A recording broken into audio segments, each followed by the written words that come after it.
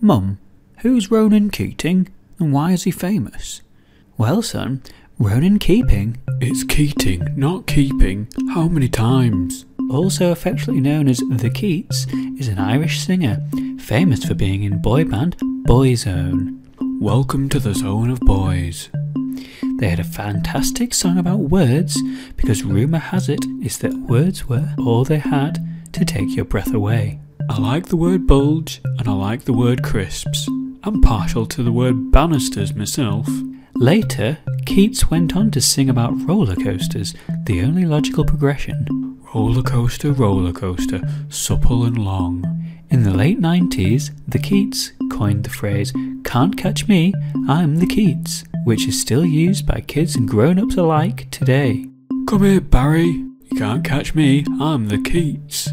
Today, the Keats spends his time touring dental practices all over the UK. Let's see your teeth, love. And rating people's molars. Oh, that's a definite 7. Well done. And that's the Keats. Thanks, Mum. I can see why you love him now, thanks.